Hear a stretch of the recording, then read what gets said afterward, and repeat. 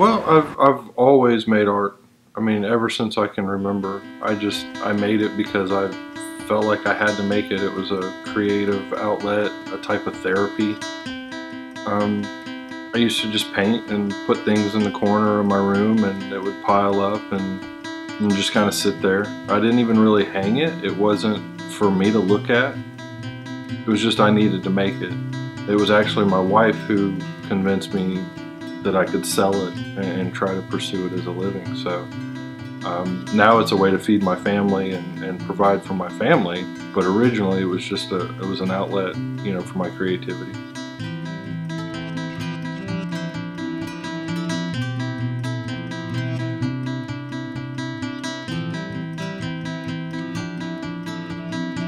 As far as my art goes, I think it's very important to tell a story and get an emotion.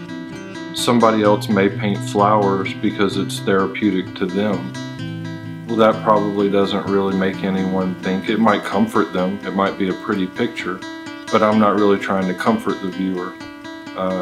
Actually, I kind of like the opposite. I kind of like to make them a little uneasy and maybe feel something that they haven't felt before, something new. So art is different to each person. So to me, it's a communication tool. It's a storyteller. To somebody else, it's therapy for them and them only. So to me, my pieces aren't done until I have a narrative and a story behind it that relates to me. And as good as it might be, I don't want to put it out until I have a really thought out process and story and meaning behind each piece. Whether the viewer takes on that meaning, probably not, but they will find a meaning to it and they'll build their own story and they can relate to it differently than I do. But it still has a very distinct message, I think, and for everyone to kind of take in. Painting flowers and landscapes, and there's nothing wrong with that. That's just not my style.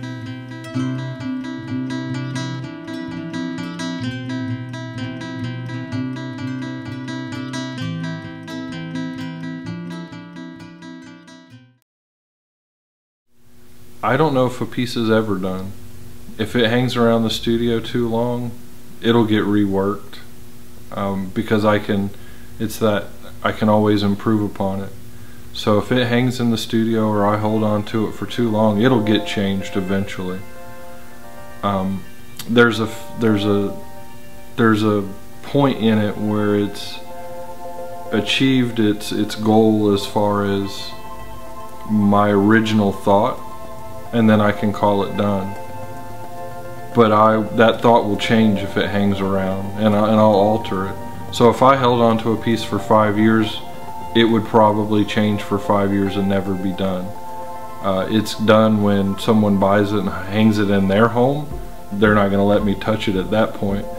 But I'll rework a piece forever if I held on to it forever.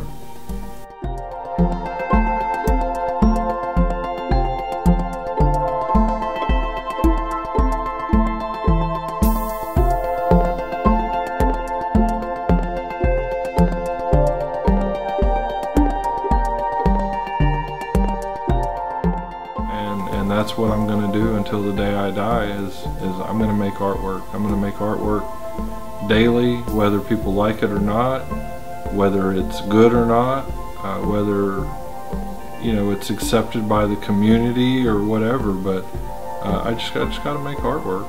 That's who I am.